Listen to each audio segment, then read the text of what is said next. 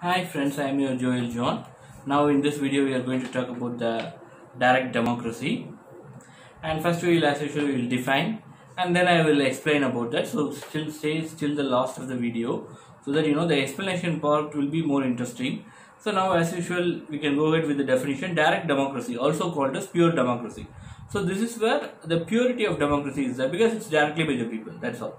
And involves having citizens as individual votes on issues related to elected representatives.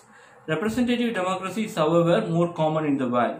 Direct democracy can be defined as a form or system of democracy giving citizens an extraordinary amount of participants in the legislative process and granting them a maximum of political self-determination. Example, perhaps the most prominent example of direct democracy was ancient Athens and Romania as well. Although the Athens excluded women, slaves, and foreigners from voting, Athens' democratic system required all citizens to vote on all major issues.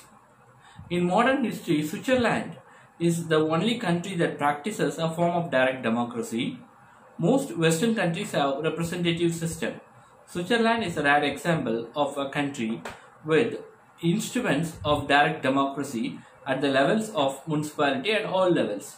So now direct democracy, you can see like some level like the Panchayat Raj system in India is also an example of direct democracy. So now getting into the key point of direct democracy. What is direct democracy? We in India have a indirect democratic system, and it's a parliamentary democratic system. We have a multi-party democratic country. It's very important for all Indians to know. People from abroad get to know about my country. And to talk about this direct democracy, it's found now in Switzerland. And the democracy itself originated from Athens and Romania. This concept of democracy, that is, where when there is an issue or there is a bill to be passed out, a set of people join together, but not all, excluding women. Women are not given equal right. That's why when we talked about the constitutional democracy, but we cannot say women as minority, but it's a kind of a slavery again. Again, slaves are not allowed. That's it's really a slavery. There are a group of people who are said to be sold out to others by parental origin or by so many factors are not allowed to vote. And foreign nations, about no country even in representative democracy, mostly they don't allow foreigners to vote on issues.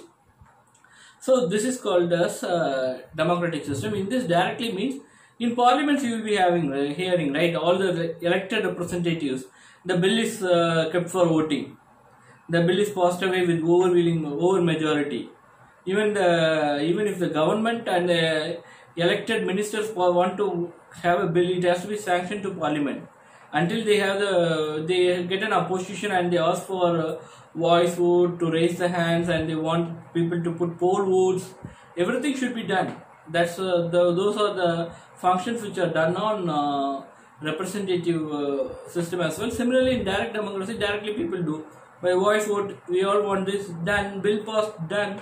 No polling is required. Polling is done. That's direct democracy. All the people come, put a vote, form a group, and they do that. Similarly, like Panchayat Raj in villages, it's not something like the traditional family rules the village. That's not Panchayat Raj. That is slavery.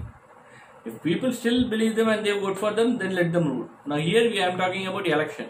Elected people, they select a person. This person in the village takes care of all the man. This person is a responsible person. He will do good to all the people in this village.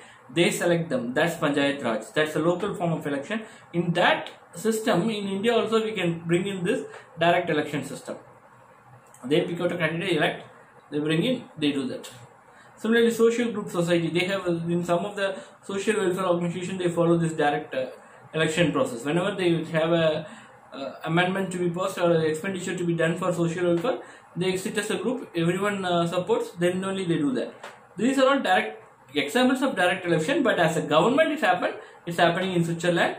India also tries to bring it, but it happens at a local body election level, in Panchayat Raj level. But that too, there will be some differences. Yeah, obviously, in every form there will be differences. Anyhow, I think we have given a clear picture about direct election. Then I will be talking about representative election. And on my future videos I will be talking about other types of democracy.